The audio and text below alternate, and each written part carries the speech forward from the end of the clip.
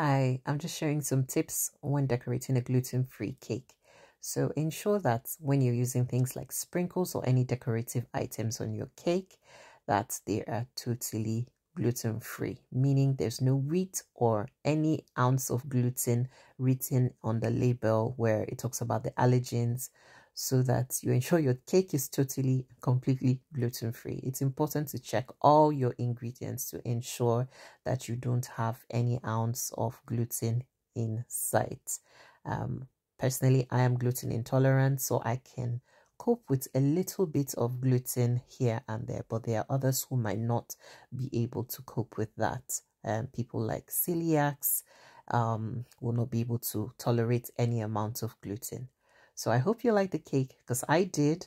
Ciao!